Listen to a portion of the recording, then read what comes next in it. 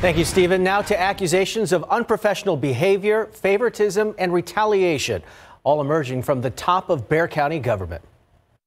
If the top is the one that's driving it, as you have some of these memorandum and things of that nature, then the problem is that you really don't have an open door policy. In this Defender's report, county employees say they have had enough and are exposing the inappropriate conduct through complaints filed internally with the federal government and now as part of a months-long investigation by the night team's Dylan Collier. It looks like a typical county memo. It carries the official seal and was written by County Manager David Smith in late 2016, and at first glance appears to be a standard reminder to budget employees to follow proper policies and procedures.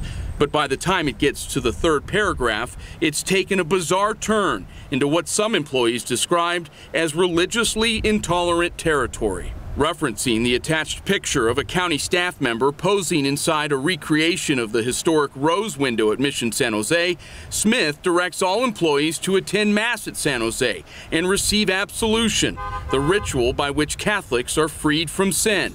Budget analyst Alexandria Milan became aware of the letter shortly after she was hired in early 2017. She was not amused by it. You're mocking Catholicism, like you're making it as to be a joke. Smith did not respond to repeated requests from the defenders to talk about the memo or why he wrote it. A county spokeswoman said Smith missed last week's commissioners' court meeting after going home the day before with an injury. We've still yet to hear from him. Milan had an up-close view of another inappropriate act in the spring of 2018 when she and other staff members posed for a picture at this interactive kiosk outside the Justice Center. Two of her co-workers, identified as Tanya Gaitan and Jasmine Leone, decided to flip off the camera. That move drew this reaction from Judge Nelson Wolf. It's very inappropriate, I'll tell you that.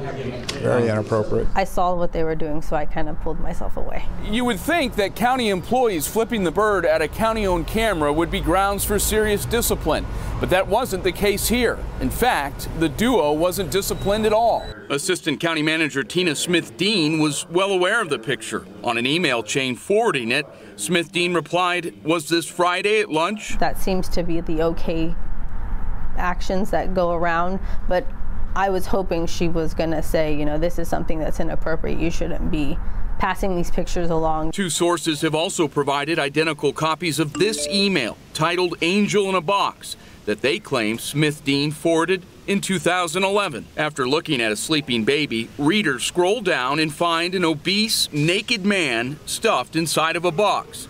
Even though 5 county staff members were forwarded the message, the county now claims it cannot authenticate whether Smith-Dean ever sent it, since they could not locate it on their server. Multiple county staff members who spoke with the defenders on the condition of anonymity have also taken offense to Smith-Dean referring to this portable hard drive as, quote, the maxi pad, apparently comparing it to a female sanitary napkin based on its color. We asked Smith-Dean for comment on all of these claims, but she declined to say anything. Last fall, Milan filed 2 federal work complaints against the county, the first based on how she's treated at work, specifically being forced by Smith-Dean to clock in while other staff members can come and go as they please, and a second for retaliation after Smith-Dean and another supervisor wrote her up after filing the first complaint.